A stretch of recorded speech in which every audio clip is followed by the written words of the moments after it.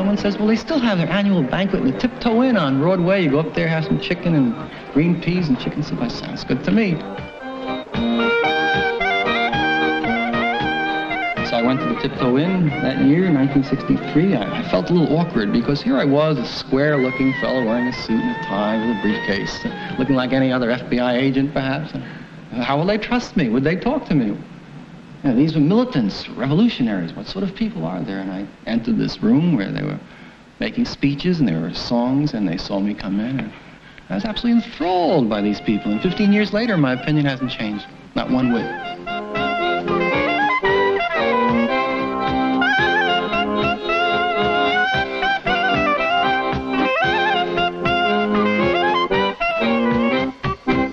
I'm a man of peace, and that's why I'm an anarchist. It may sound very, very contradictory, but this is the fact. Anarchism is a peace movement. I think my ideas were all my life. It wasn't that I had to read about it, but I was naturally believing in freedom and not to impose and not to dictate anybody. Everybody was molding a little bit the younger generation, and that's how it became with that. I was never a communist, and I was never anything else but an anarchist.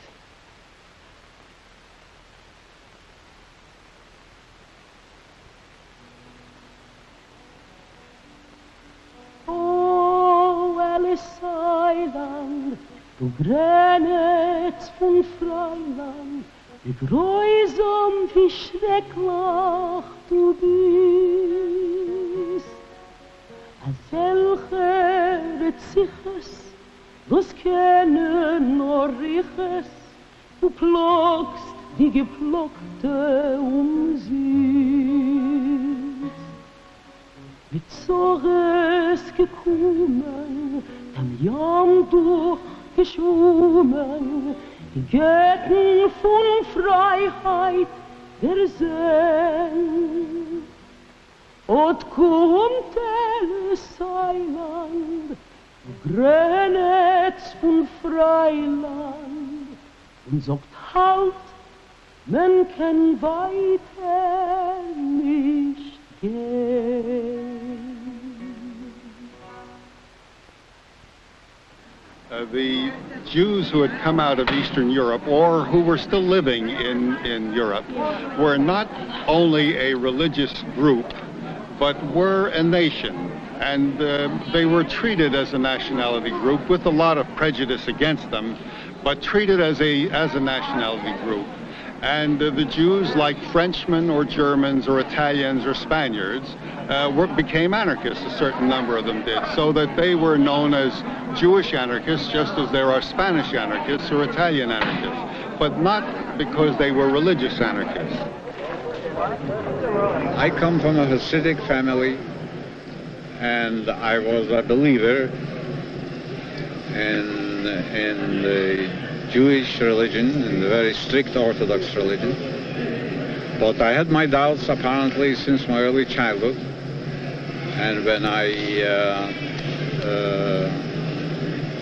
finally freed myself of the religious dogma, I still remained a Jew. I still consider myself as a Jew, but a secular Jew. And I consider myself an anarchist because I believe in the attainability of a system of society without government.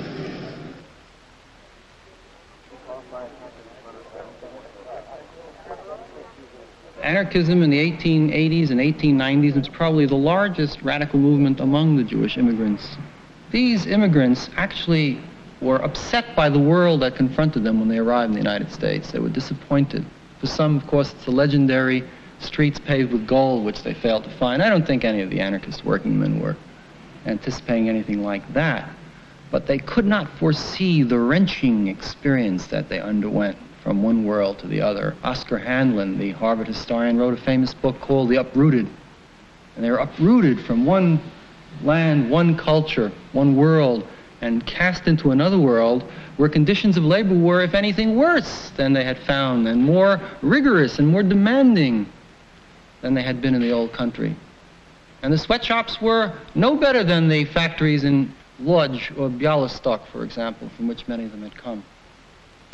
And they were revolted by the entire ethic of capitalism that they found here in the United States, in New York, in Baltimore, and Boston, Philadelphia, and other large cities where they tended to settle, in addition to the Lower East Side. So what they did was to replace this world with a counter-world, American culture with a counterculture, and they began to establish their whole anarchist culture, an anarchist milieu. On July the 4th, 1890, they started with the Freie Arbeiterstimme. The paper, from its very inception, was an economic paper, an anarchist paper, spreading the ideas of a society without government, without coercion, without force, without wars.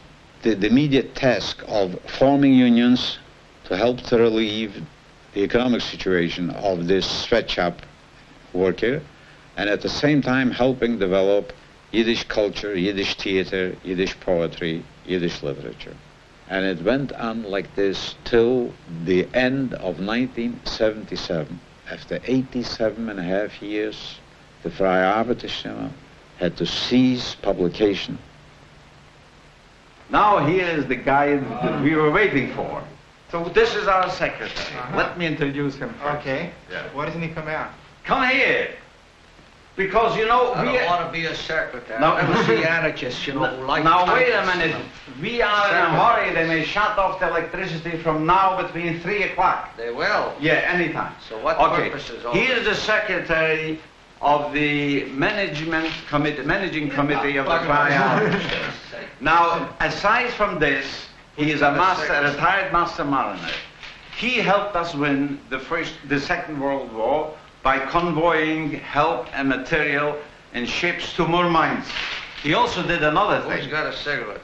Nobody has a blood. No. He also helped break through the British blockade around Palestine and smuggle illegal immigrants to Israel. Now tell him. Palestine. There was no Israel then. There was Palestine. Well, actually, we're here filming the closing in the Freie Arbeiterstimme. So we were talking about its early days. I was wondering what's the circulation now as compared to when I it don't first know went. exactly what a circulation is. Don't you read the Freie Arbeiterstimme? It's 1700. The last circulation was 1700. Yeah. By the way, you have these points there in the... Oh, you want it here. Yeah, it's 1700.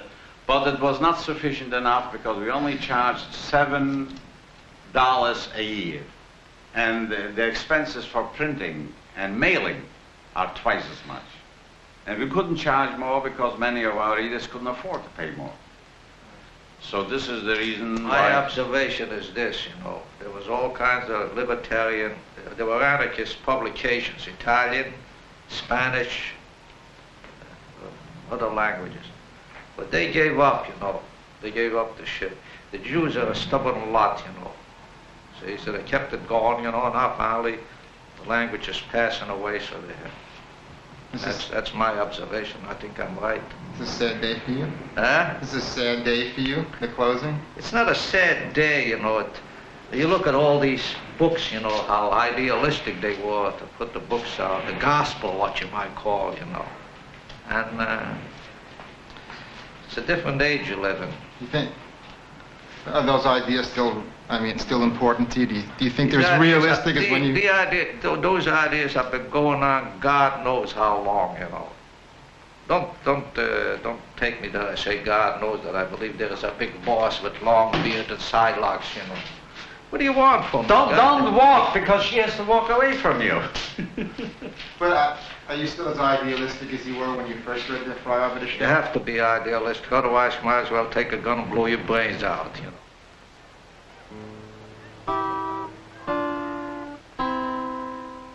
Nicht such mich, wo die Myrten grünen, du findest mich dort nicht, mein Schatz. Die Lebenswelten bei Maschinen, dort ist ein Ruheplatz. Dorten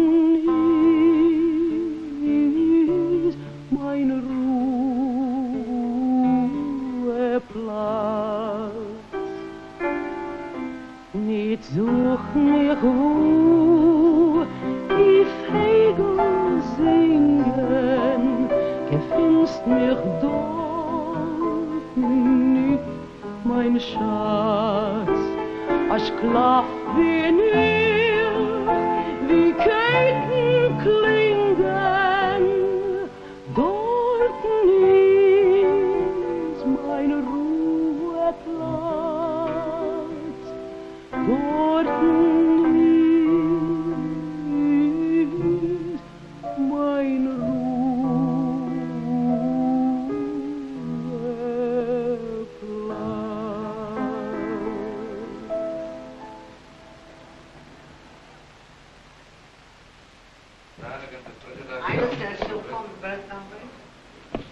Wait a minute.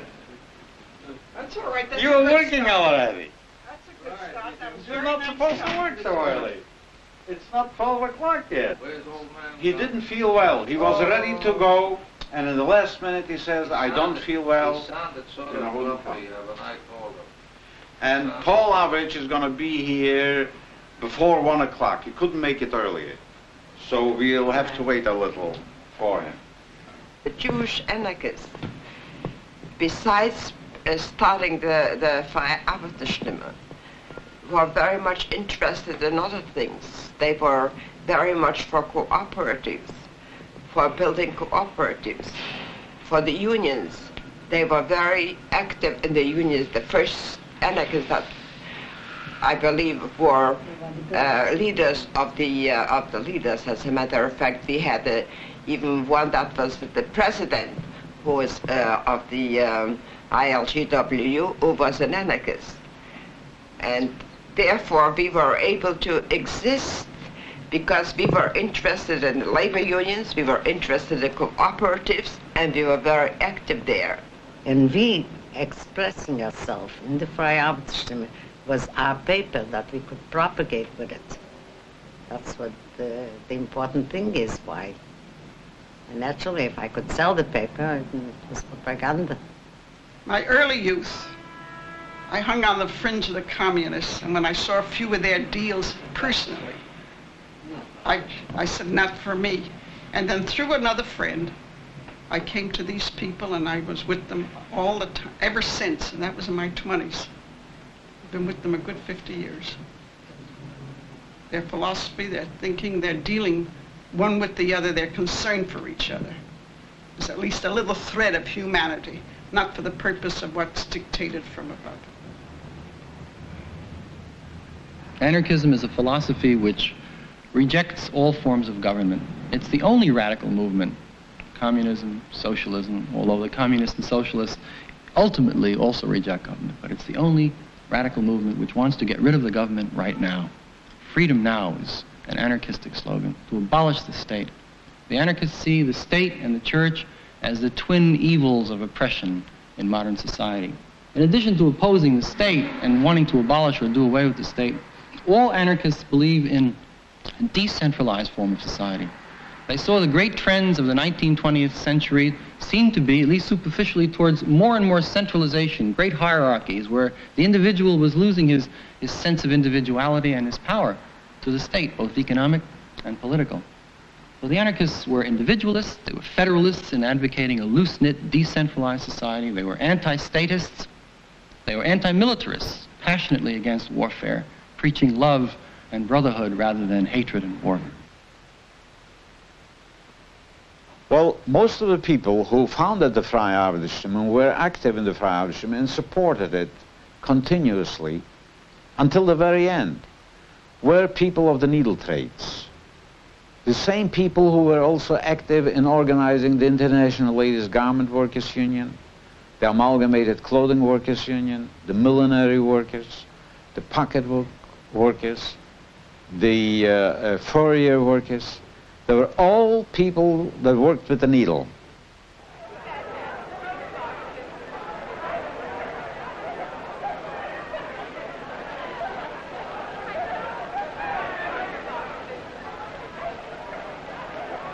Wait a minute. Yes. Wait a minute. Wait a minute. Jetzt auf Sabel zusammen. Was soll? Also, Moishe nie groß. Bist mir geworden, ob du da größer Mensch bist du geworden. Also, a Junischab bist du, ha? A Junischab. No, nicht bei mir. Nicht bei Onkel Moses. Bei mir arbeiten nicht die Junileute, bei mir arbeiten Landleute. Und die alle, was arbeiten, nur das nicht genau, aber zu unserer Mischbuche. Ah, ja, Mischbuche.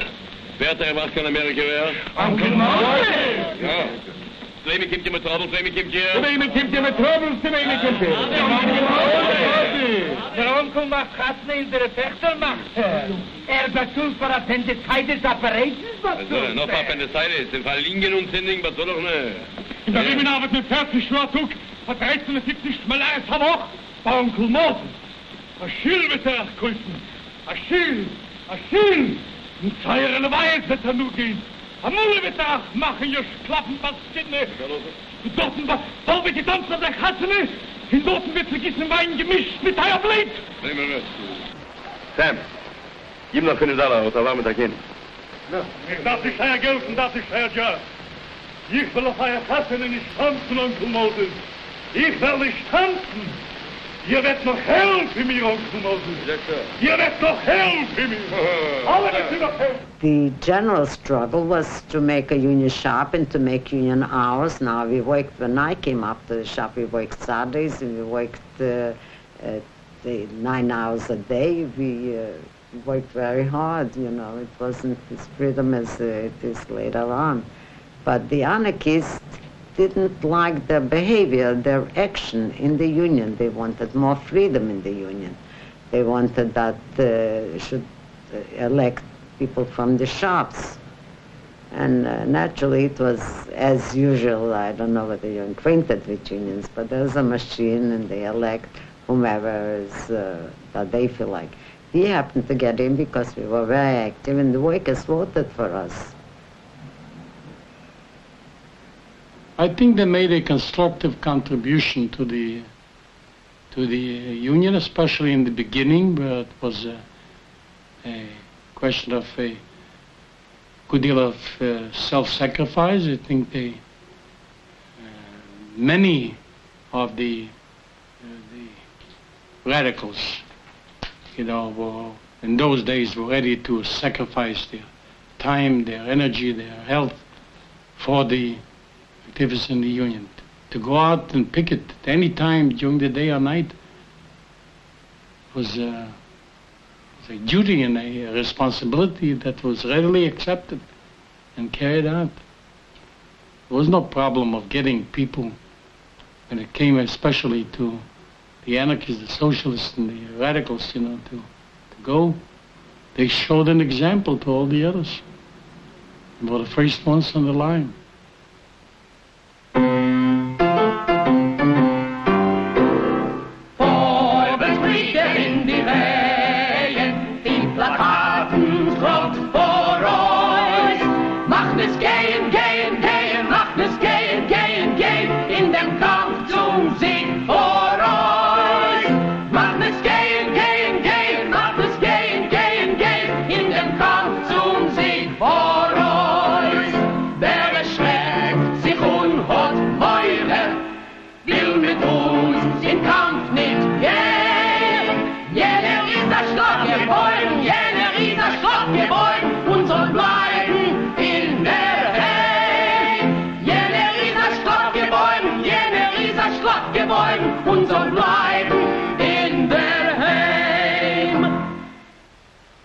What were you doing? What were some of your activities within the movement? Well, what shall I say? I started off as a kid, young fella. Got into Syracuse, New York, and a strike broke out spontaneously, Little Falls, New York. And Italian comrades there asked me to go down there and lead the strike. I led the strike down there for several weeks, surrounded many times by gunmen at night in the halls. That time pickets didn't have liberties like they had today. And I conducted that strike until Bill Haywood came down from Patterson and took over. There I left Chicago. Just prior to that, I'd been involved in a strike of Rochester, New York, the clothing cutters. I lost my job. That's why I had to go to Utica. Then Utica involved in the Little Falls strike, so I had to leave there. So I came to Chicago. And I tried to get a job in Chicago and couldn't get a job because the association had me blacklisted. So I went down to St. Louis and tried to get a job, couldn't get that job. Well, then I got back to Chicago. I got active then in the Amalgamated Union and worked as a clothing cutter. Then during the 1915 strike, I was arrested 39 times.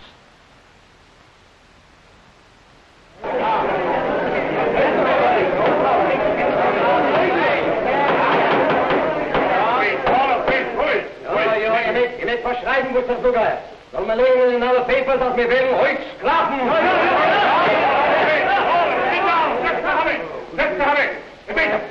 Charlie out of the Der wird für Sterne Meeting, dem wird man auch auslassen. Und der wird für die Schwellen ticketen, der wird nicht reingenommen werden in der Union. Ui! Der Moshe Rabbeini hat rausgenommen jeden zu Mitzrayim.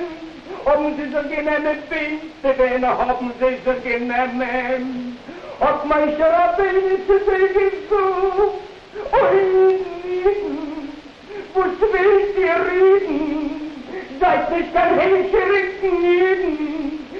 Sie muss glitzer gehen zurück am Mitzrayim. Das geht nicht. Aber das eigene sucht ach hat in den geringer Moshe Charlie. Was willst ihr reden? Die hingriert ihr reden. Lasst uns führen den Streik, lasst uns führen. Das geht nicht. Weil wir stehen nicht in Kampf. Mehr jagt es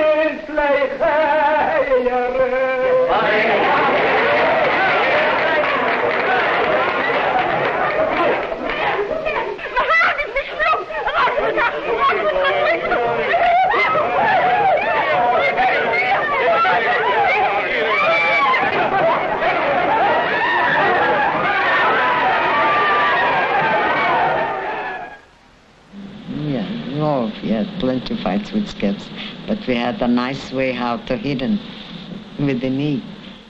Myself and Rosmirsky, because, you know, the policeman watches you, and if you hit him with your hands, then he arrests you.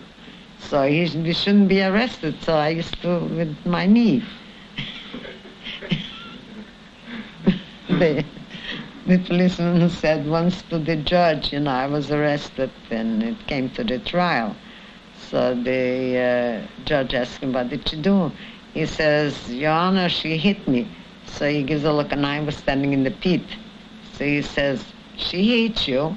She's so small. He says, Your Honor, she jumped up. It was true, I slept. So naturally, you know, those things happen very often, because when you go and take down a shop, you get in a fight. But you don't want the policeman to see you because he's arresting you. So you try to do it your way, the way you can. How many times are you arrested? Oh, plenty. But I used to go out from the, you know, the lawyer would bill me out, and I would go back to the picket line. I never seen, I always would go back because I did things, they'd arrest you because you start a fight with them. But the way I fought them, they couldn't see it. So they arrested me because I was in the crowd. But they didn't see me actually doing it. So you were an agitator. Well, we all tried to do our best.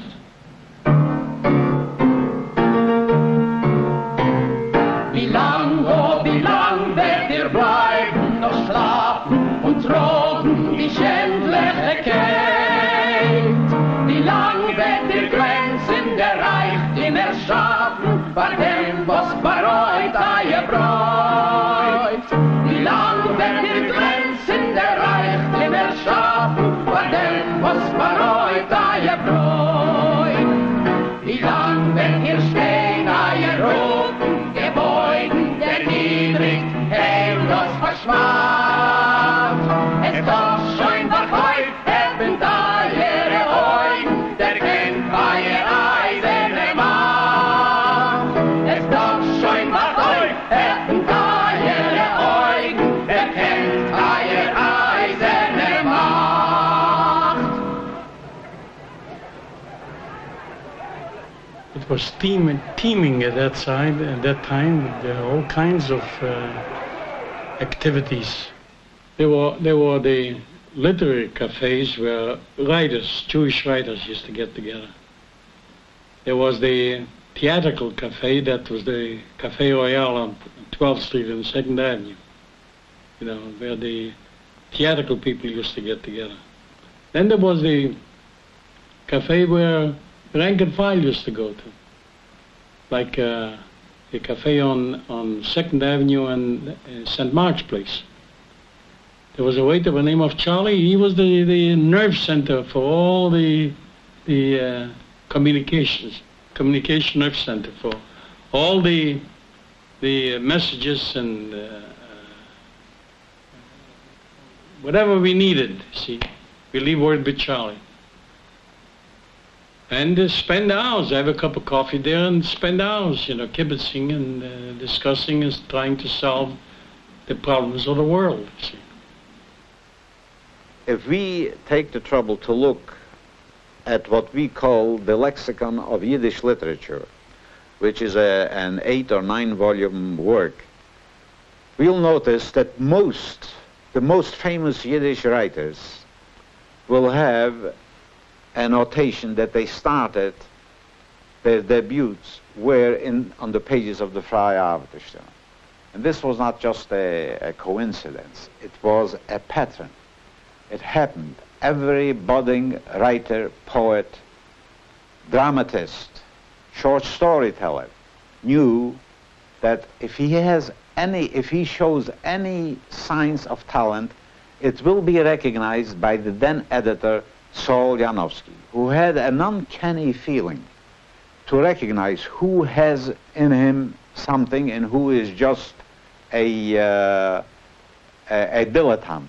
And he would have in each issue of the Freie Arbeiterstimme a special column where he would answer, and he would tell the guys, you better go back to shoemaking, or you become a street, your talent shows that you're going to be a good street cleaner, something like this. But on the other hand, if he discovers something, he printed it, and he encouraged the fellow. Geh sich, stiller Drimmel, bist kein Heilung für mein Schmerz, bist kein Entfer auf das Rufen, auf das Suchen von mein Herz. In der Schönheit such ich Sturm, in dem Sturm such ich Ruhe, auf dem Busen von dem Sturm mach ich meine Augen zu. Giving out leaflets, that's all we knew. There was a man by the name Marcus. I don't know if you heard of him. He was the craziest vegetarian. He only lived on nuts and raisins. That's it. And he was wearing rubber shoes. And he was the craziest anarchist we ever had. He was the one that used to write. But the whole work was, for us, was giving out literature. We were going to lectures. There was an awful lot of doings at that time. Labor Temple, 40th Street was a very busy place. And Goldman used to lecture there. Beukman used to be there. Whoever was in Durant, William Durant, he used to lecture there. Everybody used to lecture there. There was a beautiful place. We used Friday night. Out we got to the lecture. It was never a Friday night that we didn't go to hear a lecture. Saturday night we had a dance. But that was when we were in your age. At this point, we don't need a dance. I mean, life wasn't all dull for these anarchists. It wasn't all the sweatshop, although many hours of their day were spent working. They had their evenings. The amazing thing is they had enough energy in the evening to attend lectures. And for the one day that they were free from their jobs, they would go on an anarchist picnic, or they would go to an anarchist dance. The sorts of dance they had were the Bäuerenball. Bäuerenball means the peasant dance, where they would all dress up as peasants and apples would hang from the ceiling and they'd try to bite into them, and they would hold raffles to raise money for the cause. The Arrestantenbäller, the Bäuerenbäller, these are the arrested balls, the peasant balls, which were held to raise funds for the prisoners under the Tsar. And they sent large sums of money. These working people who would have to save pennies to contribute to the movement and to subscribe to their newspapers would send substantial sums of money to Tsarist Russia through the Anarchist Red Cross. They founded an Anarchist Red Cross in the years before the First World War. So I say it was a whole world. In the 1960s and 1970s, we heard a great deal about the libertarian counterculture, which was counterposed to the American culture of statism, of militarism. Well, this had already evolved in the 1880s, 90s, and in the decades before the First World War. I'd like to welcome all of you to the 7th annual reunion of the Friends of the Ferrer Modern School. We've got a pretty good program set up for this afternoon. This is a reunion of the Ferrer School. It's our 7th one, and about 100 to 200 of us come together every year, and there are very warm refreshments of our memories and of our friendships as we gather this way. No one has lost any interest in coming each year.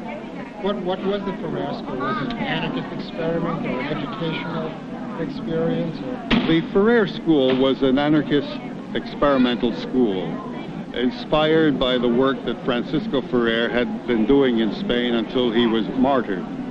And anarchists in America and in many countries organized such free schools where the children went to school and did not have to do anything that was set out by a teacher, but did the things they wanted to do. The school as it was run, and it was run differently, often at different times throughout the years that it was in existence, but the period that I remember, there was a great attempt to keep apart politics and religion and everything else from the school. The school was run by the kids, more or less, with the adults. It was they had a common meeting, and we ran the school. You didn't have the kind of generation gap which we've seen in recent years, because there was nobody you were fighting against, in effect. The teachers were there, and they usually were called by their first name, and they were one of us all. You weren't forced to go to classes. You weren't forced to have marks or anything else. You could decide what you wanted to do, so that there was no, the authority came from not only yourself, but the whole student and school community. The idea was that if children were removed from a regimented and demanding society which deformed them and put into a free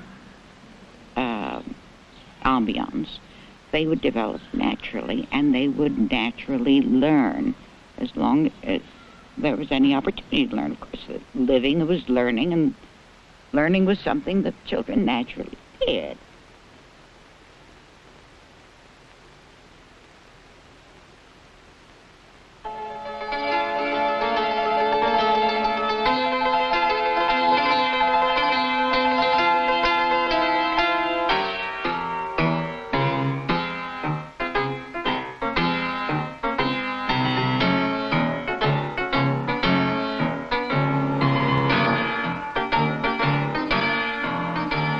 Now, for most people who've heard of the term anarchism, it's almost a synonym for terrorist. The anarchist is a wild-eyed, wild-haired person with a black cape, with a dagger in one hand, a bomb sputtering already in the other.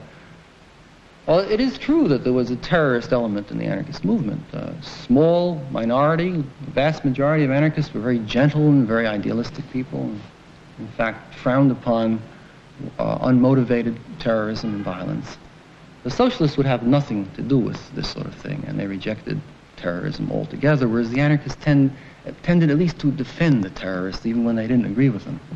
Incidentally, I don't want to go to the other extreme to deny that there were any terrorists among the anarchists. What I'm emphasizing is it was a small minority. That is, there were a handful of individuals who carried out terrorist acts, a small segment of the movement who supported them. A fairly large segment sympathized with these terrorists whom they saw as avengers and deliverers, you see. People who were doing propaganda not by the word, as in the Freiheit der Stimme, but by the deed, to inspire people to act and to make a revolution. In alle Gassen, wo man geht, hört man Sabastowkes. Jinglach, Mädlach, Kind und Cage, wo sind vom Pribowkes? Jinglach, Mädlach, Kind und Cage, wo sind vom Pribowkes?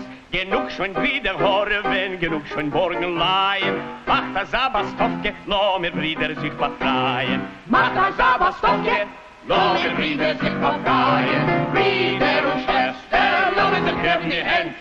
Lo mir Nikolai, können zerbrechen die Wände. Hey, hey, da läuft Polizei, da läuft an der Schar jetzt. Was hey, hey,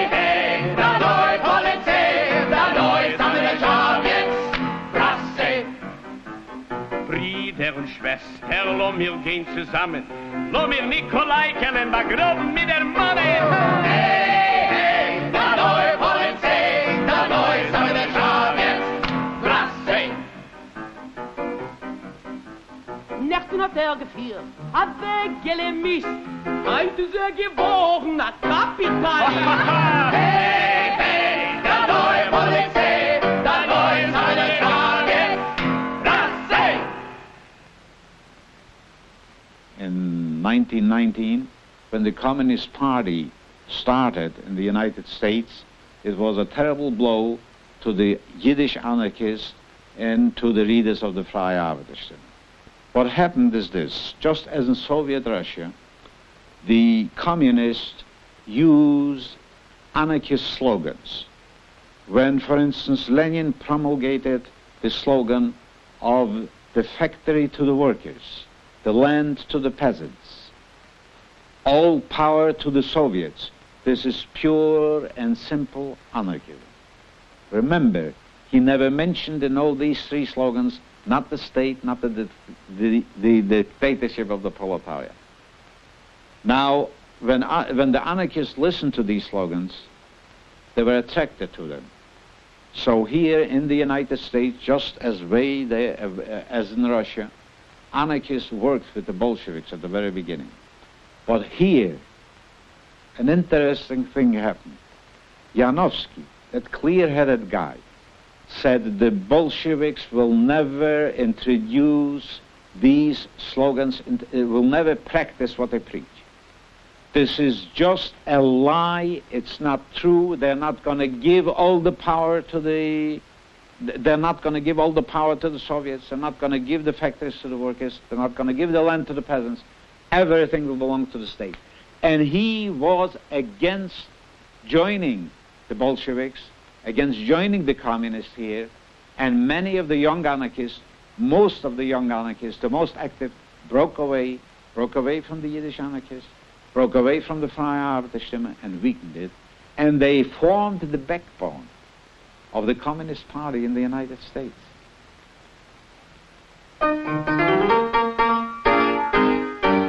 Ich bring euch a Gries in the trenches.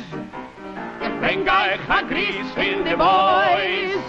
Wir kämpfen mit Mut, mit Courage und mit Blut. Und wenn die Deutschen lachen, sie sich heus. Ich bring euch a Gries in the Sammies. Das ist der Gries, du sollten sei. Weil wir seine Scheunerinnen müssen wir die Schlacht gewinnen. In der Gries von Uncle Sam's Armee. Ich bring euch a Gries in the trenches. Ich bring euch a Gries in the boys. Sie kämpfen mit Mut, mit Courage und mit Blut. Und wenn die Deutschen lachen, sie sich heus.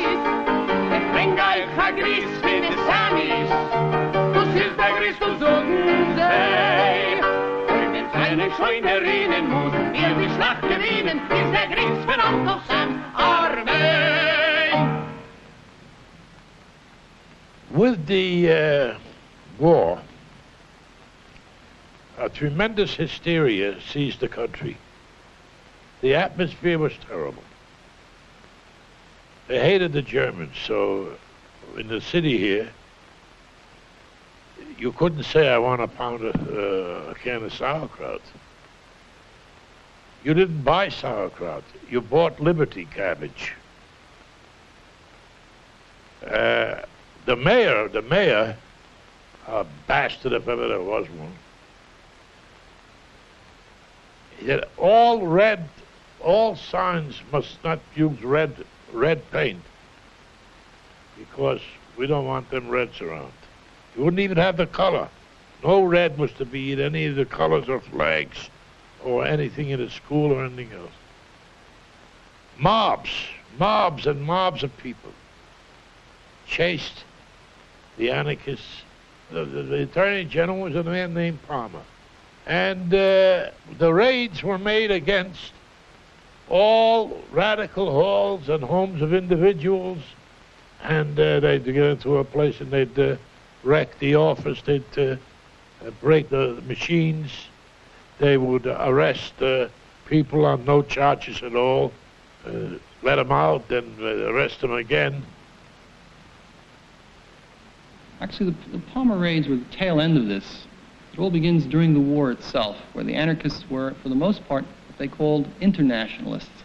They refused to take sides in the war. They were against war. They considered it to be a capitalist struggle where the working man was used as cannon fodder for the purposes of imperialism and the spread of their own local interests, business interests. And the anarchists, of course, refused to fight. Many of them were pacifists by conviction. Others would not take up arms for any government. Not only did they refuse to fight, they agitated against conscription when conscription was introduced in this country. America entered the war in April of 1917. Alexander Berkman and Emma Goldman and many of the people associated with the Freiheitliche Stimme conducted rallies and made speeches trying to discourage people from registering for the draft. And eventually they were prosecuted. There were several laws that passed during the First World War. Espionage Act was one of them, for example, under which many anarchists and wobblies and militant socialists were tried and eventually convicted, sent to prison, and then ultimately deported. In one boatload alone on the Buford in December of 1919, the cargo contained 250 anarchists who were being shipped back to Russia, including Emma Goldman and Alexander Berkman. Well, let's be honest about it. Most of our friends got underground. In other words, the thing became so that everybody was being arrested, and people, if they could possibly lay low, they laid low. No question about it. Laid low. Everybody, in fact, I was arrested during the war at the picnic of the Workers' Institute. That time I made an anti-war speech. I was arrested and thrown into jail. I was in jail from Sunday until Thursday. I was taken for the commissioner Thursday, and the commissioner happened to be a man named Schlottfield, a German, who I think his sympathies may have been a little bit the other way. I was taken to the commissioner. He said to me, "That was a picnic? You were drinking? You had a lot of liquor in you?" So I said, "I was drunk." He said, "You wouldn't say it if you're sober, would you?" Discharged. Otherwise, I'd been in jail for years. When the raids were over, they began to look for individuals. And apparently they had my name on the list. But I understood that they were coming to look for people there, that they're not just going to let me go for nothing. So I didn't go home. But they went to my house, and they came into the room. I had a room with people there. When they came in, the people let them in, so they looked over the literature, and they saw my books were all on anarchism. And they were looking for something to get to recognize me. But after they didn't find anything there. They looked at the wall, they saw a painting hanging. So they asked the people whose painting it is, so they said, "That's mine." And they took all that painting and they hung it up in the police station.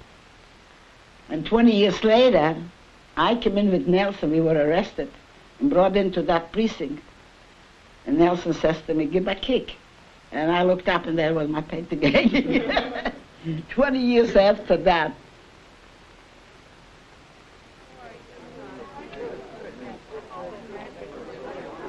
You know, there was a guy named Moses. Oh. Well, he had a brother. And that brother's name was the name that I carried. Aaron? That's right. Yeah, I had it in Yiddish, you see. That's the way it's spelled in Hebrew. Selma and I did not marry until a few years ago. Why didn't you marry? I guess because we are anarchists, and we didn't regard a marriage by either by a clerical group or by the state as necessary for our marriage, for our living together. However, as we reached the age of retirement and Social Security, I had heard the stories of other anarchists, of the great difficulties they had to establish their right to Social Security when they were not married. And I thought it would be better to avoid this difficulty and get legally married. I went there with my daughter and her children, and my grandchildren were the witnesses to the marriage that we had. Lynn and Gerald were about 3 or 4 years younger, or 5 years younger, and they were our witnesses. Do you remember the marriage we had? Yeah.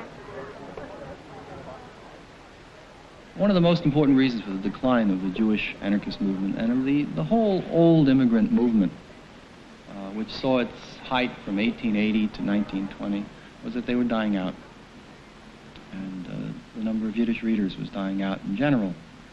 As I say, anarchism for them was part of their immigrant experience, that their revulsion against America, in which they couldn't find a place, a comfortable place. They couldn't speak the language. They were being forced to work for small wages in sweatshops, long hours, and so on, so that they rebelled and reacted against this and became radicals and joined the anarchist movement. But times had changed even there. They were collecting Social Security checks. They were receiving higher wages. They had bought themselves homes and automobiles, and they were living a pretty much, in many cases, a middle-class existence. And their children were not carrying the torch of anarchism. The children were American-born. They faced none of the problems that the immigrants faced in terms of culture, alienation, language, exploitation, oppression. They lived rather comfortably. They spoke English. They were native-born. They went to school here. In many cases, they became professionals. They went to law school and medical school. They were assimilated very rapidly. It was very difficult for the old generation to be assimilated. So now you've been an anarchist all these years, and what about your children or your grandchildren? Are any of them anarchists? No, you see, they don't now. For instance, my son, he believes in every tier of the anarchists, but he says he wouldn't belong to any group or any, there is none where he lives. And so they pass their life away without being active. He would come, he used to come to the Feierabendschim. If he'd do something, he would help out, but none of them. Do you feel that they're really missing something important? Personally, yes, I would like them to. But you see, anarchist movement is not a movement that you have a say, or like the communists, you impose things of your ideas. We don't. We can talk to them, agitated, but we don't impose. So you do as you please. And the same thing was with the kids. They know that I'm an anarchist, and they really respect me and everything. And they'll go with me when I'll ask them, or they'll give me money when I need for the movement. But they themselves, he says, I don't want to call myself an anarchist because I'm not doing anything. Well, my grandfather was Joseph Cohen. He was an anarchist leader, and as much as an anarchist can have a leader. And he was, about 50 years ago, he was the editor of the Freie Arbeiter Stimme for several years. And I guess he's the person in our family, in my family's history, that I know the most about. Everyone in the family has always been very proud of him and what he did. And so my father's always been taking great pains to explain to me what an anarchist was from the time when I was a very little boy. Your grandfather was an anarchist. He was a philosophical anarchist. He believed that people should live together in peace, and he didn't throw bombs. And that's always irritated my father tremendously, that people thought that all anarchists were bomb throwers and never bothered to learn what the ideas of Kropotkin or any of the other anarchists were. A Welt, wo keiner wird nicht regieren über dem anderens Arbeit und Mie. Frei wird sein jedes Herz und Gehirn. Das ist Anarchie. A Welt, wo Freiheit wird jeden beglicken, dem Schwachen und Starken, dem Er und Sie. Wo deins und meins wird keinem nicht drücken. Das ist Anarchie. Look at me. Do you recognize? Oh, yes. Was she good looking in those years? This is Molly Steimer, right? Yeah. Molly and Fanny Ressler. It's the only pictures Molly has of me. I think. How does your anarchism apply to your life today? Well, today, very, very little. But it is this small group, and I'm sure, in case of need, one for the other. We wouldn't hesitate or stop at any time. That's what Kropotkin called mutual aid. And within our means of physically and financially. And we've been doing it. So anarchism is not just a theory, it's something that you have to apply it as an ethic. It's an ethic that you... I know personally, I can say, and I really lived anarchism. And I feel that anarchism you have to live, not only preach it and talk about it, you have to give an example of yourself. You know, when two Jews get together, there's always a third question, 3 questions. And the same with the anarchists. Law and order among ourselves could be better organized. But the worth, sentiments of each other, you don't get. At least I didn't get it in all my years anywhere else. Henrik Ibsen, in 1870, writing a letter to Georg Brandes, said, "Tie yourself to a star and sail with it." Every person must have a star, an ideal to which he clings. The ideal may not be realized today or tomorrow, but you must have an ideal which will carry you forward in life, will inspire you to do deeds and acts. We are living in a society, we have made economic progress, we may have made here some slight progress, but ultimately we are living in a society with our slaves, poverty, misunderstanding, social injustice, all the wrongs of society. And there are people foolish like myself and many others, call ourselves anarchists, who feel that this injustice can be done away with, that people can be educated.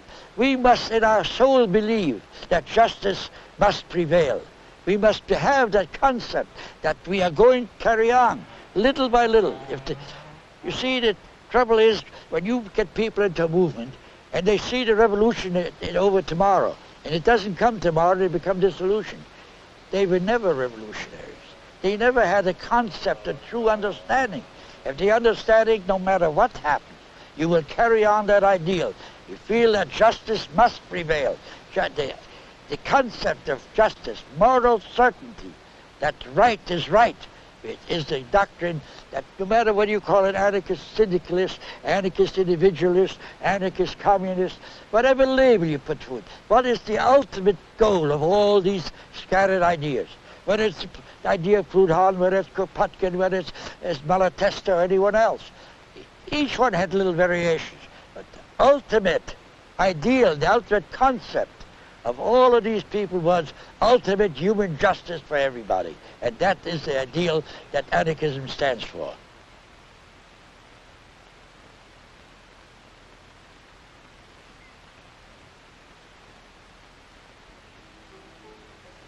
Der schlägt sich unhot Meure, will mit uns in Kampf nicht gehen.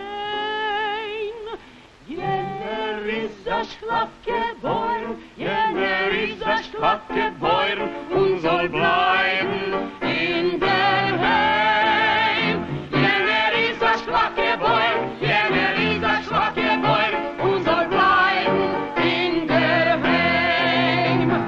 Vorwärts Friede in die Reihen, die Plakaten trot vor Reus. Machen es gehen, gehen, gehen, machen es gehen, gehen, gehen, in den Kampf zum